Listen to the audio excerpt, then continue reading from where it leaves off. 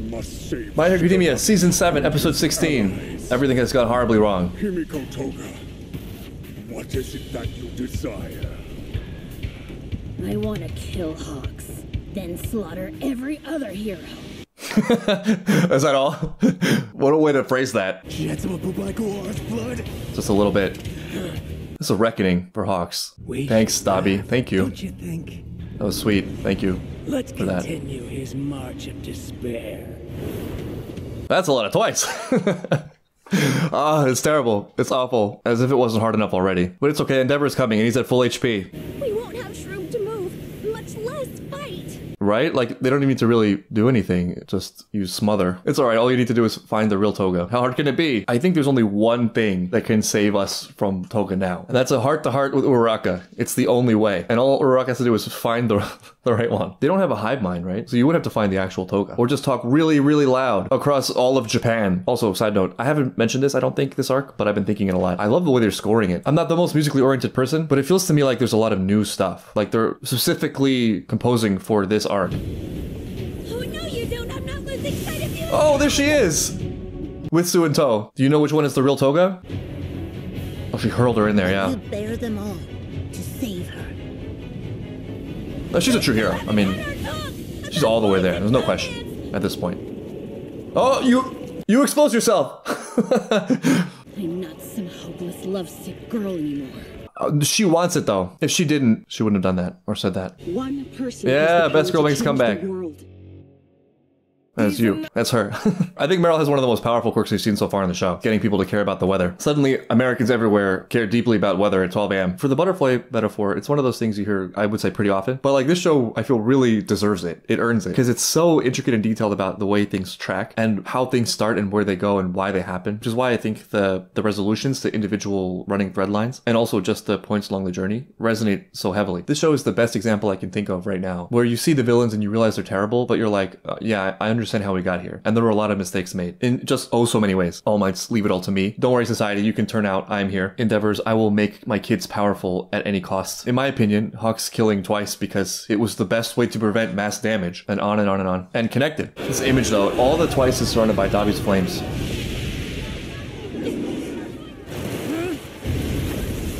Get behind me! What do you even do? These fires are keeping me from spreading my spores around. Oh, I had high... That would have been such a good plot line. All this time I've been waiting to see Mushroom Girl murder people. That would have been such a major payoff. Oh well, I still have hope. Move the captured villains to safety! If we leave them, they'll burn! Very heroic. Imagine. We have to deal with Dobby too. Don't worry, Endeavor's coming. He has full HP. Robbie! Okay. Alright. Yummy! Earphone Jack! Okay. Strength in numbers. I went toe-to-toe with the Demon Lord earlier. She did, and she lived. And she had words. What do we do? Where do we even begin? That's not gonna do it. You're not gonna punch them all one by one. This wasn't part of the plan. You're not thinking, Endeavor. What did you do to Shoto? Where is he? He's alright. Even worse is what Shoto did to him. But he was too strong. Oh, he's just gone. Look at him. He has nothing to lose. He's dead anyway. I'll take advantage of the chaos and join of course you will. Tomura as well.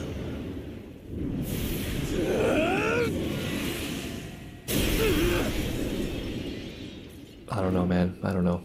I don't know, Hawks. Even with a new army and a younger body, you seem to be in a hell of a hurry. Looks like you don't have much faith in Shigaraki. How astute of you.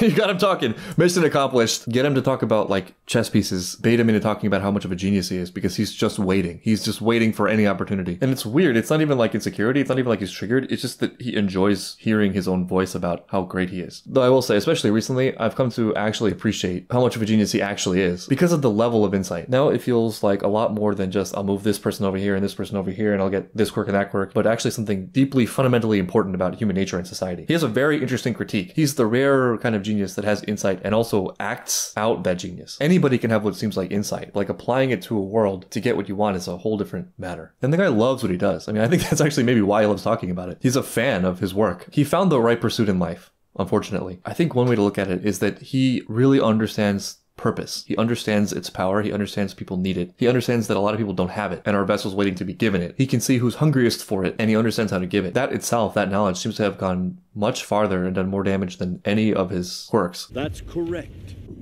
He's still not complete. Yes, tell me more about sense. your chess pieces. There's a reason he still needs this version of me. Oh, he's planning on taking him over. Let's face it, the plan to split everyone up fell apart! Individually punching them. You were already beaten by our #1 hero once today! He's not abandoning anything! How pedantic. Why was that so cutting, you pedant? Oh my god, I can't believe this is happening. This is such a long time coming. Whoa.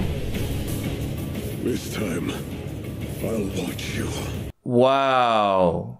Wow. The chain thus far. Talk about narrative threads coming together. It's so tragic and so perfect at the same time that this is finally the time where Endeavor can understand, but it's so far gone at this point. What makes me really sad about Dabi, but also by the same token hopeful, is that it feels like he's still looking for the same thing. He's still looking for Endeavor's love. He just doesn't think he can get it. What this makes me think of from experience, there are some people I've come across in my life who had a very common experience, having that hard crash of putting everything into maybe a parental figure or some authority figure and getting burned. Being a really good, loving, trusting kid and giving 100% of yourself and your faith and having the floor suddenly pulled out from under you to the point where you're shocked into thinking like, oh, I just can't trust anything. That's another sad thing. Often it comes from genuine sweetness, or they're exposed to a very typical environment that fosters learned helplessness, where there's like a severing of cause and effect between I do something good and I get something good back. So I can get to know the structure and I feel safe knowing that there is a structure and I have something to believe in and I have something like a path. And then experiencing what I actually think is really important. There's more about me and my choices here than I thought. I can't be a blind follower. I think it goes really well when you have kind of a dual path where you are aware that you need to develop some kind of independence of self and thought while also easing into it and feeling like you are loved and you have some structure in the meantime. I say all that to say at the extreme end, you come across people sometimes who actually are sweet at heart, but they've learned the wrong lesson. What they've learned is affection, love, care is not something I can ever expect. Instead, everyone I encounter is simultaneously a threat and something I need to navigate. I need to manage to get what I need out of it. Care is not something exchanged through good faith. It's something to be evoked through pushing people's buttons. I just need to find where the strings are, and when I want something, I pull the string. And also, because this is all a game of people using each other, I cannot let my strings be pulled. What's really sad about people like this is that even when someone comes along who actually does really love them, they can't trust it. Automatically, anything that they receive, they feel must come at a cost to them. So they distance themselves from people that really actually do care about them. This person can't love me. They're using me. And I can't get love with this person, so they're someone to be used. I'm thinking of a very specific person in my life, and this person would have like glimmers of like just real sweetness and beauty. And then I would see her like catch herself and pull back, and then there would be a punishment that followed always, inevitably. You got too close, and now I must like reestablish the feeling of control I have, because if I don't control things, I will get destroyed, like I have in the past. Combine that with a sort of conflation between attention and love, and you get kids and adults who are antagonizing and pushing and trying to find the limits and walls of people so that somebody will finally be stable enough and strong enough to like catch them and give them the love and stability that they've been missing their whole lives. Though of course the effect is that just pushes people away. No one wants to deal with it. It makes me sad because I think at the core of it was something really sweet. It was like initial faith and trust that got burned.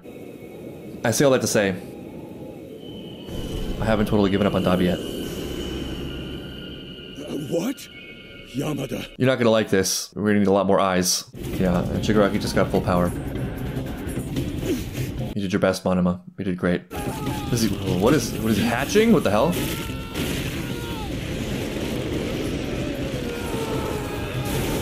He's hatching. Well, so much for... Well, actually, it's exactly a coffin in the sky. What about the barrier? Save your babies. Keep it online! This is Mandalay. The flight system stopped working. We're going down. We're just out in the world now. Meet your doom, I hate you. heroes! It's not just the heroes playing supporting roles. No extras. I'm afraid the worst This is man it. in history is free. He's fully unleashed. If we fail here, Japan, no, The whole world. the whole world will crumble in this monster's hands. There's no second chances. It's this or nothing. Tell me, I'll be your friend. Shigaraki's still Your somewhere first. inside of That isn't your body. dog. Wanna have another little chat at the mall? God, that's a throwback. That's crazy. You know exactly who I am. Your villain. Speaking of people who want something they're not admitting. Shigaraki talking. Yeah, I mean, of course. This is another way more extreme than life example of something that is very commonly found in life, which is people will argue to defeat themselves. People will viciously defend the ways that they themselves are doomed. And I think in some level, maybe it's a similar thing. You're in over your head, you're compromised from the inside out, your logical structures have been corrupted and you can't reason yourself out of it. And so you're trying to push as far out as you can. You're trying to attack so that you hit something stronger than you that allows you to like grab on and hold on outside of your decayed outlook so that you can rebuild something that you actually really want. It's really difficult though, because it's like you're chasing someone into a subjective hole. Anything you try to provide will get filtered through what is already the reasoning that has led them to this place that they don't like. And it will deliberately loop itself back into confirming itself. I don't know how common this experience is, but I know I'm not alone in this. Have you ever just like been in a state where you have momentum of complaining to someone that ends up in a debate with someone who actually is trying to help you? And then you're just really good at articulating and logicizing your arguments. And so you win and the other person's like fatigued. You're like, okay, there's nothing I can do. And then you're like, what just happened? I didn't defeat the other person. Actually, I defeated myself. And you know you're wrong, but you can't let that come to the surface. The only hope being that that sentiment that something has gone wrong starts to ascend into some awareness of what's going on. Separately, for reasons that are hard to explain, I feel like Deku's not equipped for this yet. He might be equipped to fight Shigaraki, though he feels even underleveled for that. I don't know what it is. There's still something the heroes aren't getting. There's something that All For One understands that Deku doesn't. It's what led to all this. Deku has to be what I was describing, that unmovable solid wall that also has just like pure loving intentions, and that's really difficult right now. I mean, I think maybe part of it is that he'd have to actually see it for what it is fully in a way that like strips the emotion away from it. Their underground evac system is already in my hands. Okay, all right, you've already won. Great, happy for you. If we end up crashing this hard, Yagoroso and the others below are dead. Oh right, they're underneath. I can't breathe. It feels like I'm suffocating. Why? It's the backlash from that overpowered gear shift. This is not the time for this. This is not good. I can't take in enough oxygen. Me after a 2-kilometer run. It seems like they're having a hard time staying unified. One for all. Okay, maybe he's not ready for it either. Still resonating, so we can look inside each other. This is the best edge that you have. About time you showed yourself. I admit you're pretty good at this. Bisky? But you were never going to hide from me for very long. Because Whoa! I'm doing this for Gento's sake. I forgot her name. Lava Lava. Gentle Heroes girl. Friend. La Brava? Speaking of the school festival arc and how much I missed that. Oh yeah, she's a hacker. Tell Deku that you love him while you're at it. I hope this somehow leads to Gentle Criminal having immunity if the world survives. This is giving me some serious deja vu. Right? Look at these excessive functions and ridiculous Outmatch. variables. My blah blah blah. My trypophobia! Don't say that word. Don't mention it. It's like the ring. It's a curse that spreads when people watch it. That's pretty mild tryptophobia at least. At least it's not Rob Rice Titan. Our projections show it'll hit the mainland. Aiba, you have to fix this fast. The heroes just have to do so much more work. Leave it to my babies. What's done is done. But not everyone has a lost cause. Yeah, right. I mean, looking at things relatively, she's not really that bad. You just don't understand. The fact that you don't get it is why we have heroes and villains. That's kind of what I'm saying, yeah. I can feel that palpably. Wait. Are you seeing this?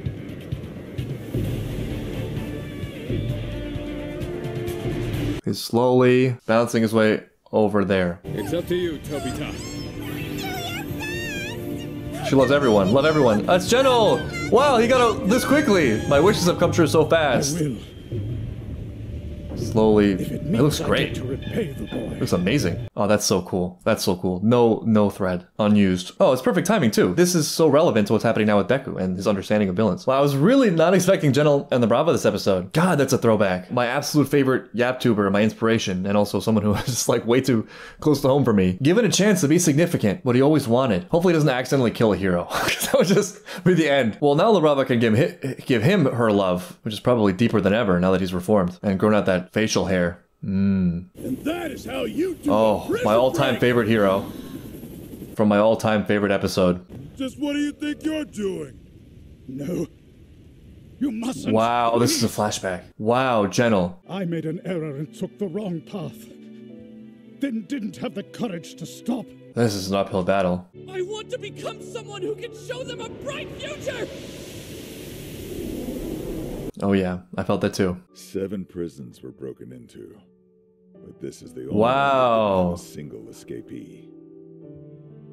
Well, he earned his freedom right there. I hope. What is it that you want? Would it be safe to say that his quirk has all the properties of rubber and gum? So cool. So much more honed in than before.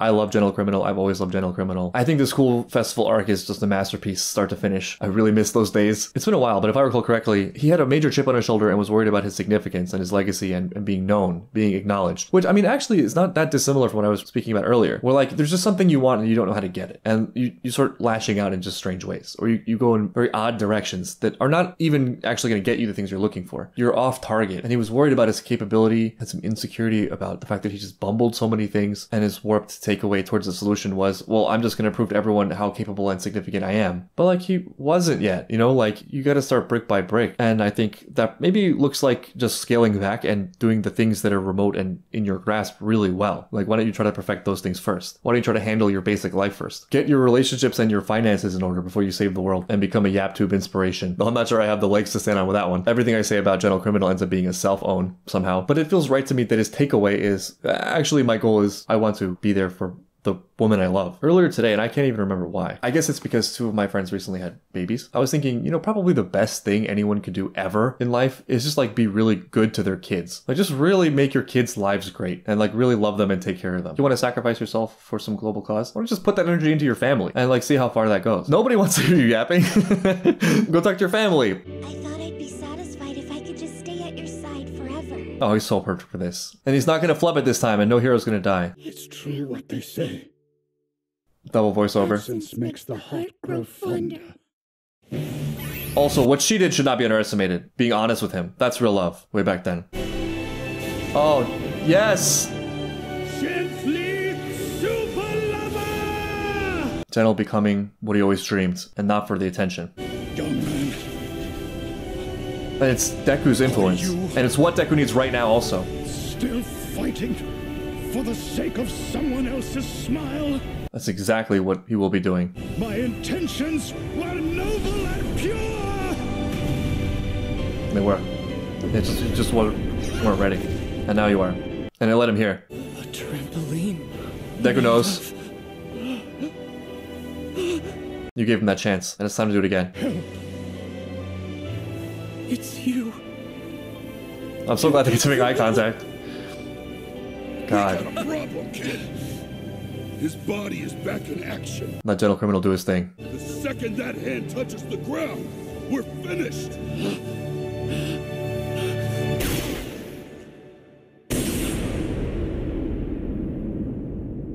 Whoa! Everyone's coming back. I thought she was. No, she didn't die. This is critical. This is exactly what Deku needs right now. Remember what we're fighting for.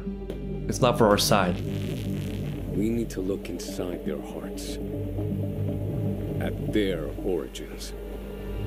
Yeah, out of the hospital, still bandaged up. Oh my god, that was so amazing. This show has such a way of getting me. Like, it's always the worst episodes when things are going terribly that I feel the most inspired. It's weird. I think because the darkness allows the light to shine the brightest. The way the characters answer these challenges, you remember. That's what it is. I can't ever hope to explain it with all my yapping, but it's like a concept turned into a diamond. It's interesting that even came to mind, that I was thinking Deku doesn't feel perfectly calibrated for Shigaraki right now, which is understandable given the severity of the situation, the danger, the fact that his friends are likely dying, the fact that from Deku's perspective, Bakugo may be dead. And Deku's always been there, but it's been a lot, you know, season 6, season 7. He's been knocked off course a little bit. How perfect is it that there are people there to support him and pick him back up when he's exactly the person that did that for them, which is a very common thing in the show. I mean, I think that's even what happened with Gentle Criminal and the Brava. Gentle Criminal was the one that pulled the Brava out of her state of despair, and ultimately the Brava growing from that and then being that source of strength for him. Also, and not to harp on this, and also I don't really even think too judgmentally about it. I understand it, but if you think about it, it's the opposite of Hawks. And Deku's treatment of the villains and Hawk's treatment of the villains led to diagonally opposite results. Shigaraki, for all that he is, for all of his destructive power, for all he's telling you he's just a destructive force and wants to kill everyone, and telling you to give up and telling you that he's evil, he's also a lost child. We as the audience have a lot of benefit of having seen his backstory. It's up to Deku to find that on his own. In the middle of like the most difficult battle ever fought. It is heroic. heroic work. It's so easy and so common. Instead of really looking at what something is, instead of really suspending judgment and going really deep into something, which probably would reveal one's own flaws. It feels like so much of discourse and treatment of people looks like having a template of categorical boxes and looking at someone and trying to quickly sort them into the convenient box. Like, oh, you're a this. Here you go in that box. I've seen this one before. This is not really about heroes and villains anymore. That's too convenient. It's too easy. In some ways, it's a curse. I mean, I think it ties very directly into what All For One was saying about villains are the ones who violate. This is yet another way where the heroes have to do more work. They gotta actually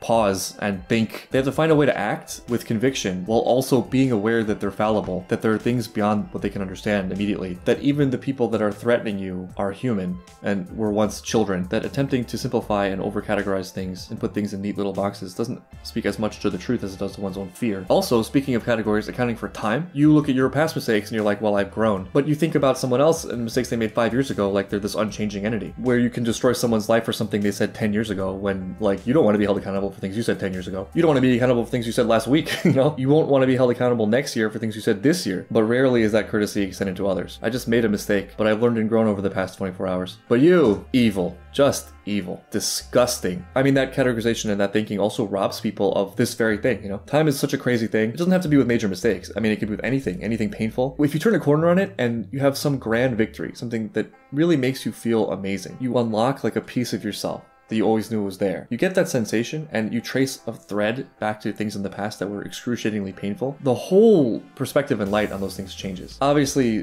the deeper you go into doing terrible things, the harder that is to stomach, but nevertheless, the potential is always there. And it's difficult and uncomfortable to think about, but the terrible things people have done cannot be undone. So isn't the best case scenario for them to do great things in the future? That's oversimplifying it. There's a lot of other things to consider, but I think it's important to at least play with the complexity of it. And Deku is now doing that in real time with the most dangerous man to ever live once he catches his breath.